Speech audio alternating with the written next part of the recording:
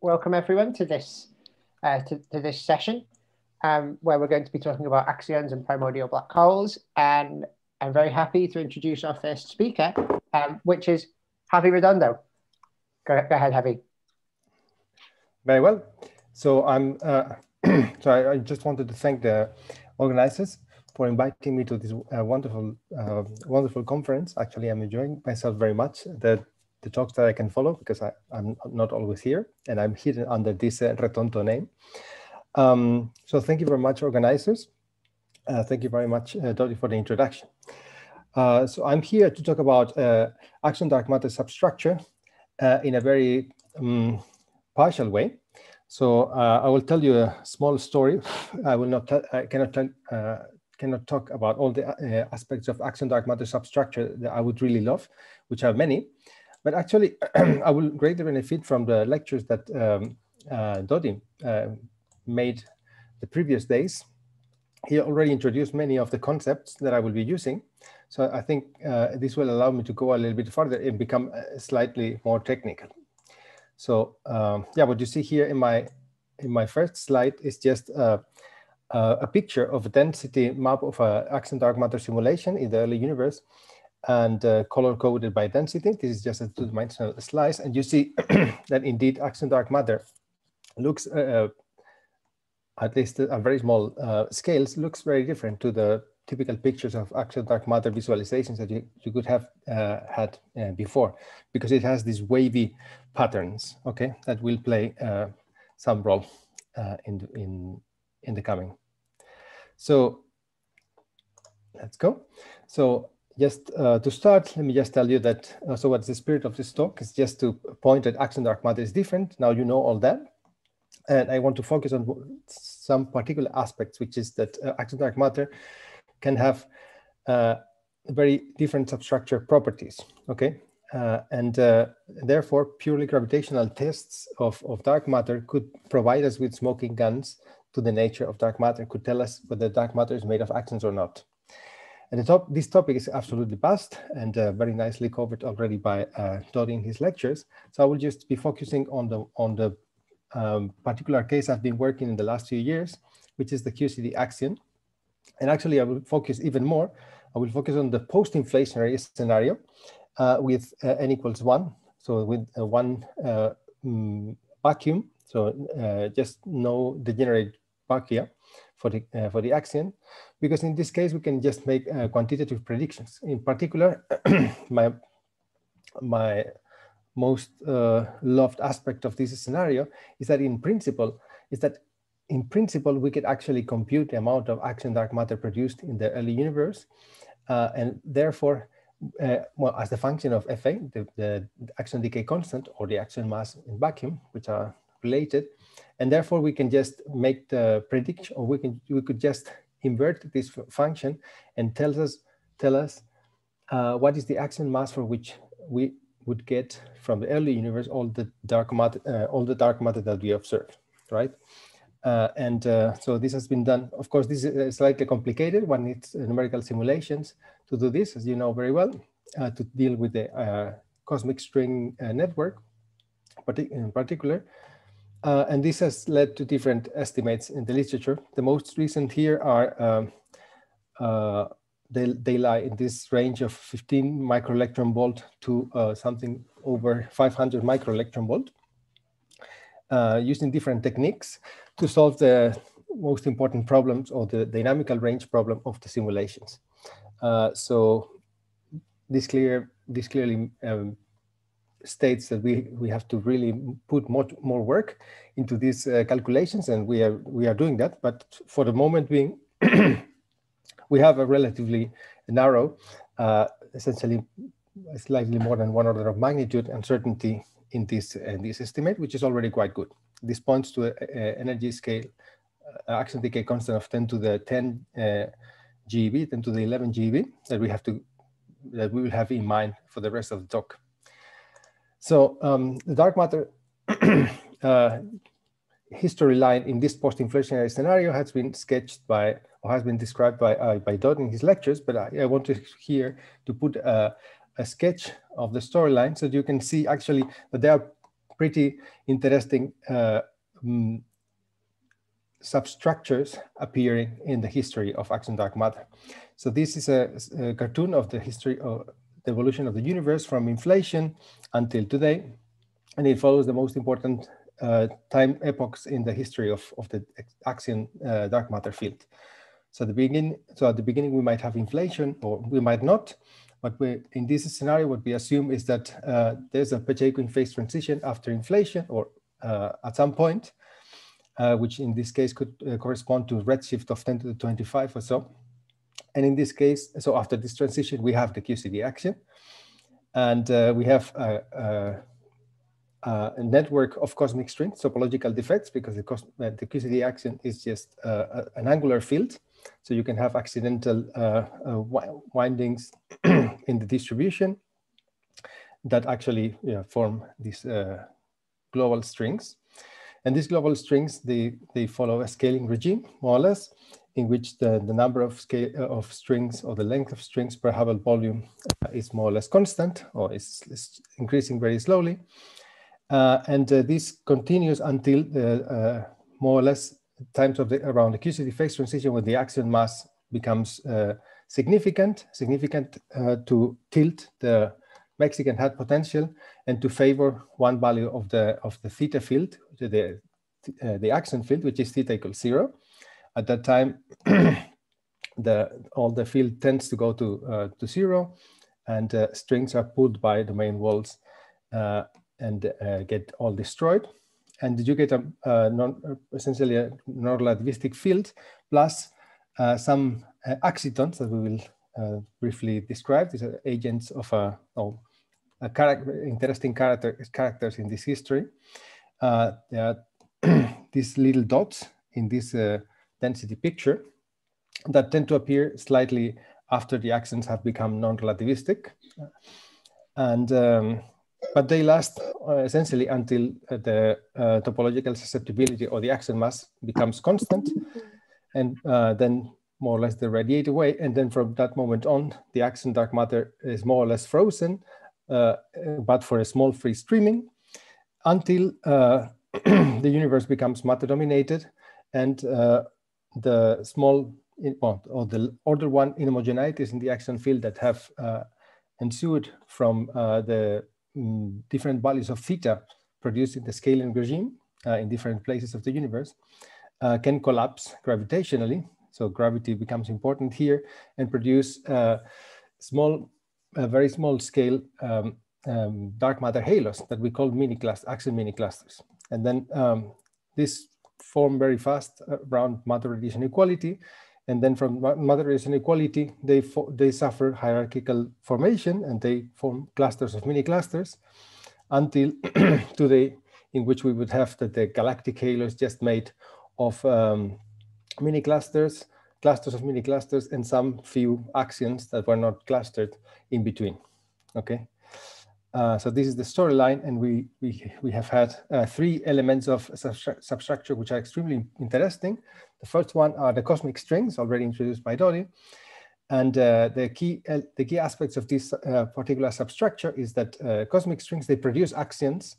Here you have a cartoon that also has been introduced by Dodi, in which I have a 2-dimensional slice of the axion field, here expressed as an angle, theta, and color coded. Theta equals 0 is black, theta equals pi or minus pi is white. And cosmic strings are just these points in which theta has to take all the values.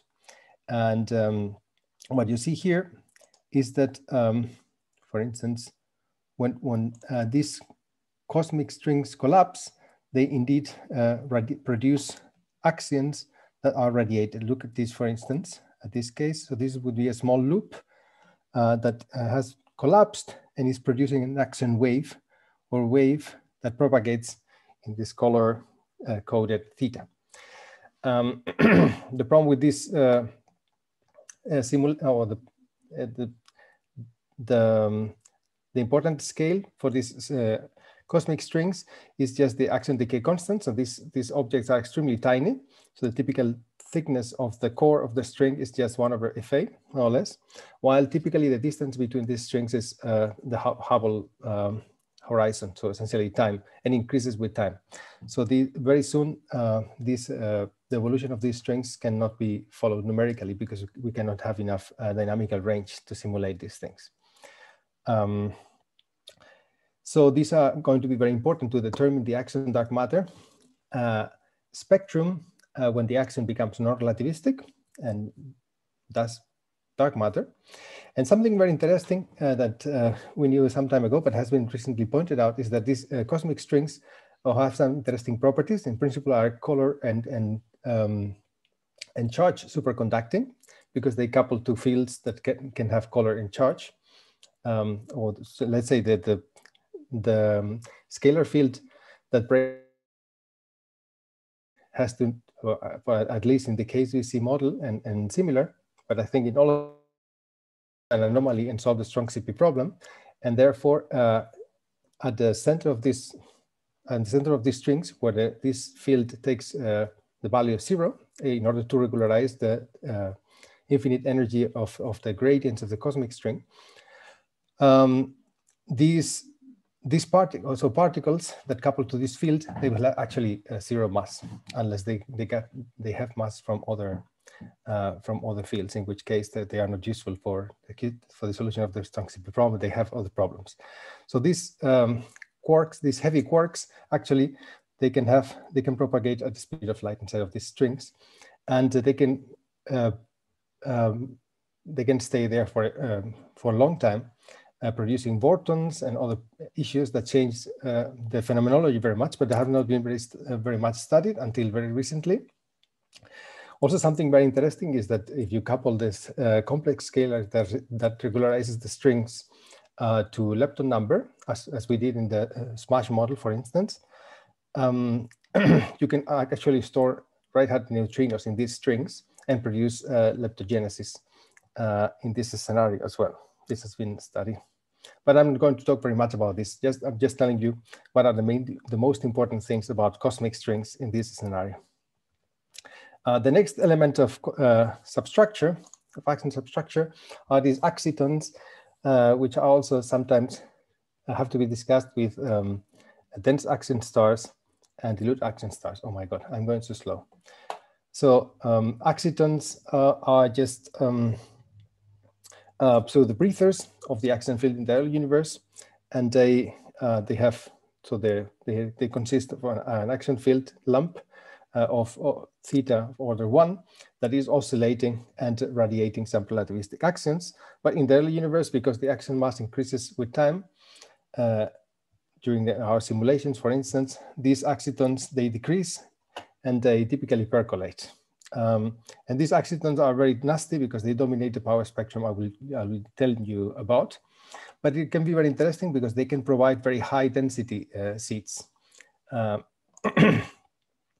Now, when the axion mass becomes constant, it's possible also to have pseudo breathers, and these objects are unstable. And one can also build non-relativistic configurations that are non-relativistic configurations that last a little bit longer, so that they don't decay with a rate which is essentially the axion mass, but a little bit longer. But it's extremely complicated to produce these objects in the early universe. The typical dilute or dense axion star, which are stars that in the radius versus mass plane would be in this line. These guys, they don't form. Only the typical dilute axion star forms with the radius inverse of the axion mass typically, which is in a sense is the densest of the axitons. So axitons are here. They would move here as the axion mass decreases, and dilute axion stars are here, but these are largely irrelevant. And the third thing is the dilute axion star, which is a very similar concept. It's just an oscilloton, so it's a coherent lump of axions, but which are gravitationally bound. And these objects are much larger, and they can be formed in the interior of axion mini clusters and so on. These guys, they live here, okay, and they are a result of gravitational formation gravitational, so they are stabilized by gravity against gravity against a gradient pressure. And these are very fascinating objects, but they don't like to show up in the QCD Axion case. However, if they are here, they can accrete. So there's a maximum mass that these objects can have. So if they are produced at some particular value of the mass, they can accrete if they are in a mini cluster, and they can grow in mass. And at some point, they can reach this critical mass. And if they continue to accrete, they become supercritical. Then self-interactions are very important. And then they trigger a collapse into an axion. Essentially, they will just fall here. They will radiate some relativistic axions, and then will come back into the dilute axion star branch. And this is very interesting because if axion dark matter has sufficient of these dilute axion stars, you can change some non-relativistic to some relativistic axions and change effectively the equation of state. And also during this axitonic evolution, these axion stars can coherently decay into radio waves. So they can produce a visible signature of this scenario. And the third aspect of our, so the third substructure of relevance in the axion dark matter scenario are mini clusters, which are gravitational bounds of axion dark matter. And these are much larger objects, but still small compared with dark matter halos, perhaps 10 to the minus 12 solar masses, but large density compared with the dark matter density, for instance, of the galaxy. And these objects can have enough, or can have large mass so that one can have micro or even femto lensing signatures. But it's very sad that if most of the axion dark matter lies into these very compact objects, actually they can hide dark matter to direct detection experiments. And this, as we will see, this is one of the things that we find, that almost 80% of the dark matter density in the universe is in the form of relatively compact mini clusters, so that we will not, on Earth, we will not have access to these mini clusters because the typical encounter rate of the Earth with one of these mini clusters is very long. It's 10 to the 5 years or so. So we will have to be content with a small 20% of the dark matter here, or with some relatively rare event in which we would just cross a mini cluster or tidal stream of mini cluster. So this first exposition of the dark matter substructure asks for some, or asks us to add some to answer some quantitative issues, right? So what is the mini cluster mass function? So how many mini clusters can we have per unit mass? How are the mini cluster density profiles to study micro lensing and so on? And then what is the dilute axion star mass function? And what is the rate of axion dark so dilute axion star collapse? So to study the consequences I told you before. And in order to answer all these questions, we need to know the distribution of axion dark matter at the smallest scales before matter radiation equality. Okay, and this has been attempted to be answered qualitatively by numerical simulations in our work, and also the work of Safdie et al. Or Bushman et al. Last year. So this is the starting point. So first we need to know the distribution of axion dark matter. Then we have to simulate the gravitational collapse, and then which has been done also and presented this year in a paper in a PRL with Egemeyer et al. And we need to then, if we want to do dilute axion star physics, we need even more simulations, okay, which have been started to do, but actually in order to study the formation of axion, of dilute axion stars, we need to know the distribution, and we need to do simulations of formation of these axion stars. And so far what we know is that they form with some large, in some cases in axion mini clusters. These have been done recently. And also they can collapse if the axion coupling to photons is relatively large. So we have some pre-work here, but still no information about the mass function of these objects. So how do we investigate the distribution of axion dark matter? It has been already introduced by Dodi, but let me just go very fast. So the very early analytical attempts or numerical attempts were in vain, I think, because the initial spectrum of axions was put by hand. So they didn't just take into account the network of cosmic strings. So these, they didn't provide the spectrum as an output, but just as a consequence of their input. So the right way to do it is just to do numerical simulations of the global cosmic string network. And the easiest way of doing so is just to consider the evolution of a complex scalar field whose angular part is the acoustic axion, and it has a small tilt that depends on the axion mass, as you can see here. So this would be theta equals 0, theta equals pi, is slightly tilted. So, and this can be done in Cartesian grids. So this is the simplest thing to do, and we can do it very well, and we can put it in huge clusters. So we can just put a lot of points. So we have created a code to do this exercise very optimally. So this is our Jaxions code that is publicly available, where we can just go up to grids of essentially 10 to the 4 points in each direction. So this allows us to have a huge separation of scales, or the huge, as huge as possible, separation of scales between the cosmic string core and the horizon. And what you see here is a snapshot, or 4 snapshots of our simulations, in which you see the scaling regime, so in which the length, so distance between scale of strings is increasing proportionally to conformal time, or to scale factor time. And here you see how domain walls, which are bounded by cosmic strings, are dragging the cosmic strings to destruction. And then here you see the final axion dark matter distribution almost frozen with the presence of some axitons. So let me just skip some technicalities. I wanted to show you a movie. I think I'm not faring very well in time,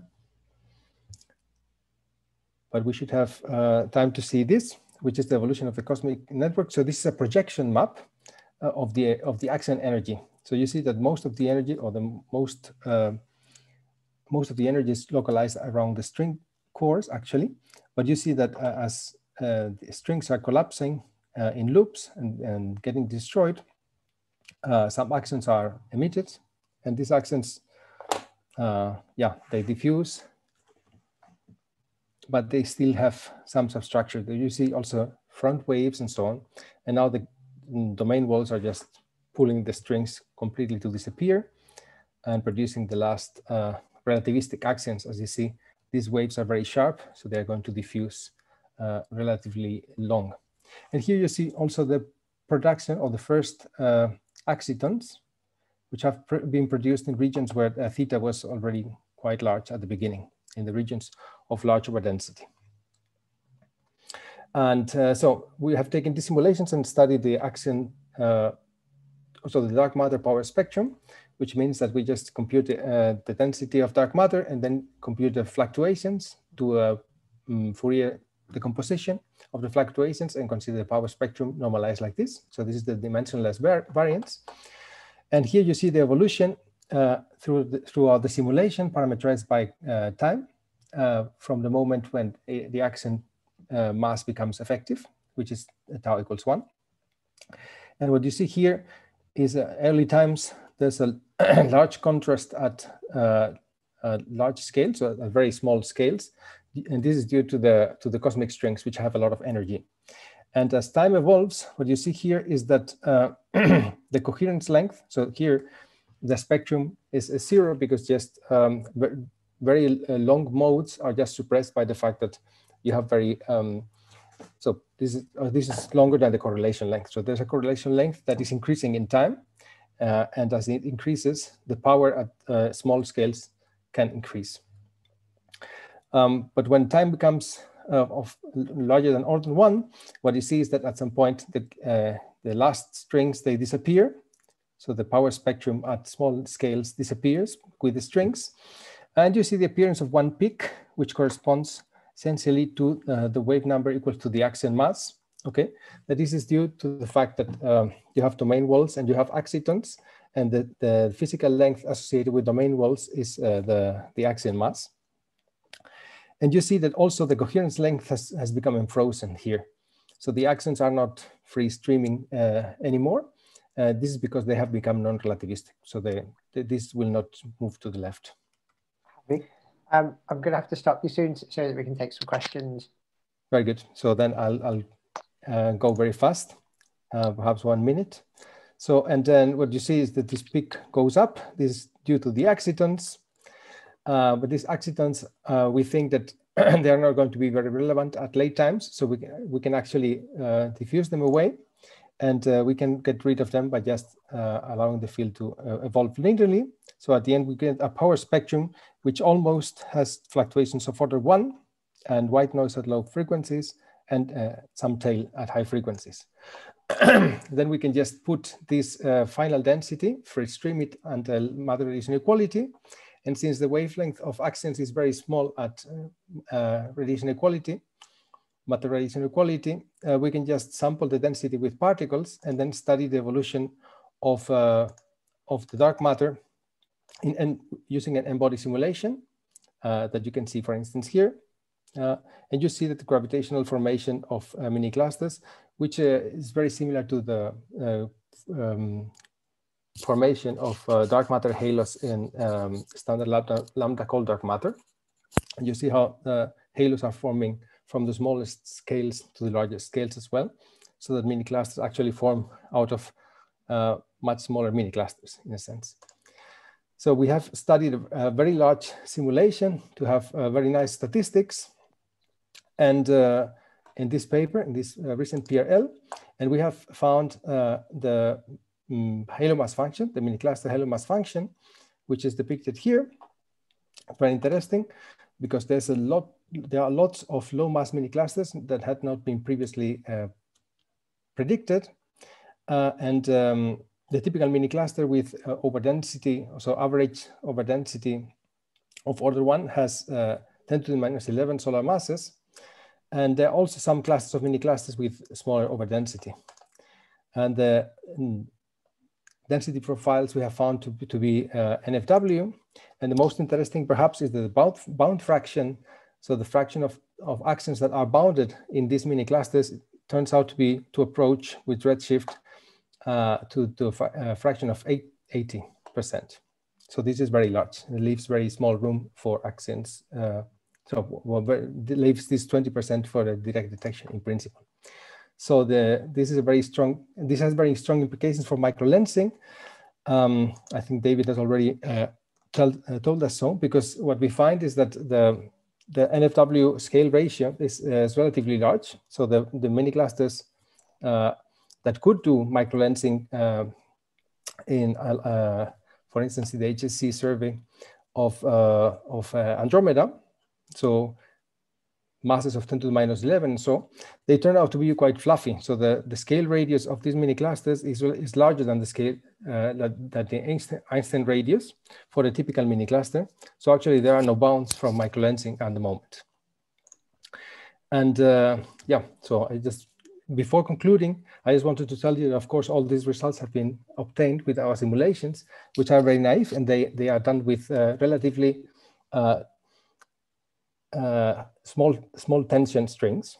However, so there have been some recent developments in the field of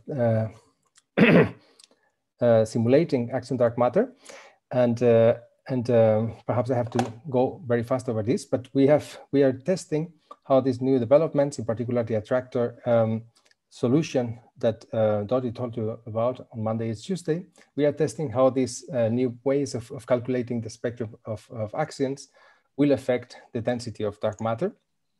And so I have some preliminary results. If you are interested, I can comment them in the questions. But let me just go to my conclusions. I think the axion dark matter substructure offers these very interesting smoking guns to discover axions, but we need to understand quantitatively the power spectrum, and we need to do these numerical simulations. So I've presented you very fast first simulations with the fluffy strings that we can simulate directly. And we are exploring the implications of refinements of these simulations. And with this, I think I should stop. Sorry, Dodi, for jumping too much over time. Thanks, Javi. I think I'm just going to read, there were quite a few questions in the chat, but happily, Igor managed to answer a few of them in text already. So there's just one question left. Thank you, Igor. Which is from Subinoy. And Subinoy asks, can the dense mini clusters, or I suppose axion stars in their centers, radiate photons due to the axion-photon coupling?